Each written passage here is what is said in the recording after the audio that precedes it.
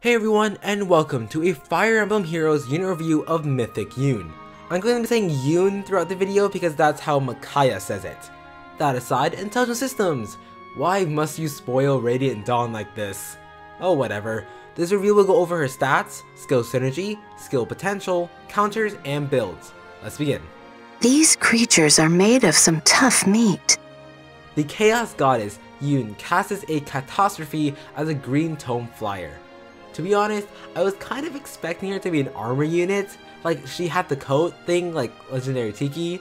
I'm kind of happy she's not an armor unit.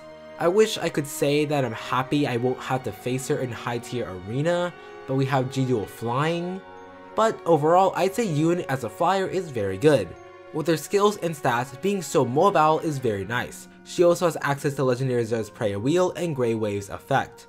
Air is a free-to-play flyer and they can work together very well. Not to mention that you can pair her up with other tome flyers for some strong blade tome action.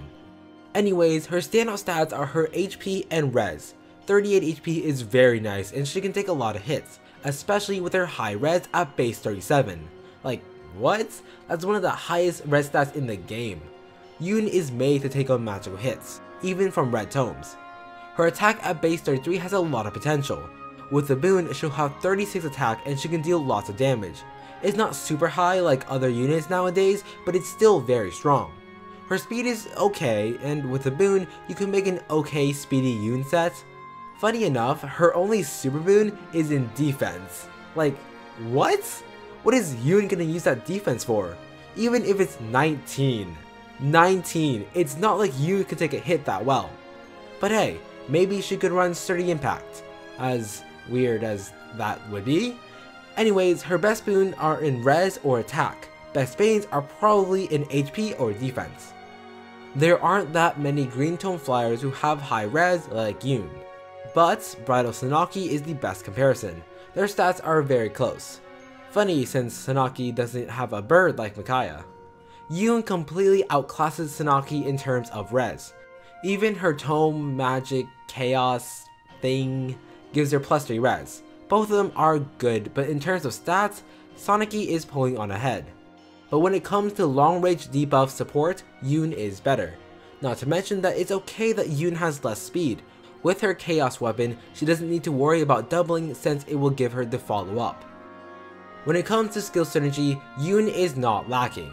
She is one of the most interesting skill synergy I've seen in a while, and it all works around her B skill, Sabotage Res 3. We've seen sabotage skills before, so this isn't completely new. At the start of the turn, if any foe's res is less than or equal to Yune's res -3, and they're adjacent to another foe, they get a -7 res debuff. It's a solid skill for Yune. She can do more damage, support her allies, and debuff multiple foes without much effort. The only drawback to this is the adjacent condition. If you're facing a bunch of cavalry units, then it will be harder to get the debuff. But for Armor Emblem, it's much easier since they typically stick together. And hey, you know where you can find a lot of Armor Emblem teams? High tier arena! Wow, it's like Yune is made for G-Dual flying. If you want Yune to debuff more, then you're in luck. Her personal C skill is Chaos Named. That is such a cool name for a skill. Like, what's next? Order Incarnate? That aside, it has a very nice effect. At the start of the turn, foes within 3 columns of Yune whose res is less than or equal to Yune's res -3 gets a -5 debuff on their highest stat. When it calculates these stats, it treats attack like -15. This is to get rid of the weapon's might. For example, Laszlo. He comes with a silver sword, a 15 might weapon. Hey, Intelligent Systems? Why does Laszlo not have a refine yet? I'm sitting here with a +10 Laszlo and he deserves. That aside, let's say Laszlo was unfortunate enough to be in Chaos Named range. When calculating his stats to figure out which is the highest, it would take away -15 attack. This way, the skill will look at the base stats of Laszlo. His highest out of all the stats is attack, so we'll get -5 attack debuff. There are some positives and some negatives with the skill. Positives, Yune can debuff several stats on multiple units. Her weapon is Chaos Manifest, which is a really cool name. It gives her +3 res, so the -3 res comparison for Sabotage and Chaos Named isn't hurting her. Chaos Named has a very large range with 3 columns, and Yune is a flying unit so she can access all the spaces to get the debuff. Legendary Marth and Legendary Roy have skills that rely on having buffs, and debuffs can hurt them a lot. Negative wise, there are some units who can best Yune's res and not get a debuff. Just like visible buffs, debuffs don't stack as well. If Yune gets -7 res on a foe and then they get a -5 debuff, it wouldn't stack to -12, only the -7 stays. Now that I've talked about her setup, let's talk about the main star of the show, her weapon, Chaos Manifest, the coolest sounding name for any weapon in the game. Grants res +3, which I mentioned before. This way, whenever Yune is comparing her res, she'll be using her base 37 res. Its effect is very good though. If there's a penalty or a negative status on the foe, Yune will get +6 attack during combat and she is guaranteed a follow-up attack. This is fantastic. Yune doesn't need to worry about doubling with her lowest 27 speed with this weapon. That was a lot to talk about. Let's go over her other skills. Glacius is a very nice special for her with her high res. Only problem is that it has a long cooldown and Yune has no skills to drop it faster. Now you could run Heavy Blade on Yune. The problem is that her attack isn't that high. With Chaos Manifest and Attack Boon, it pairs very well with her A skill, Attack Res Bond. More damage and more magic tanking. And if Yune can get the Chaos Manifest and the Bond buff, she'll get +11 attack. Solid, but not impressive by any means. To be honest, I don't think Attack Res Bond is that good on Yune compared to something like G Dual Flying, Close Counter, maybe even Mirror Strike. Sure, it's one less point, but it doesn't have the ally condition. G Dual Flying is the most recommended because widespread debuffs are very helpful. If you want Deirdre to be more powerful, then Sabotage Res ain't bad on her. With Quick Repost as her seal, her options open up as she faces more dragons. Same thing can be said about Julia. Since Julia's Naga Tome stops adapted damage by dragons, her B slot is open for some spicy sets. As for counters, high res units who can't get debuffed suck. We don't have a red bow unit yet, but we're all still hoping for Alm?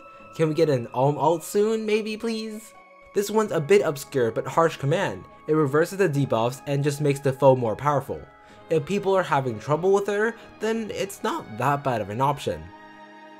Now for builds. The first 3 will be some simple standard builds, but after that I want to show some more interesting builds. First build is a simple budget set. With Chaos Manifest, Yune is so close to the even 50 attack, so let's give it to her.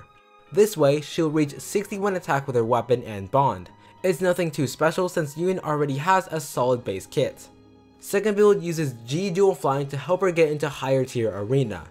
Now, she's running ploys here, and that's a risk to take. If Chaos Name debuffs the stat of the ploy you're running, then it's kind of useless. You could run Speed Ploy because most armors don't have that good speed. But of course, if you run into something else, then other ploys will be more useful. Third build is your standard Blade Tome set, except she's running Close Counter instead of an offensive A skill.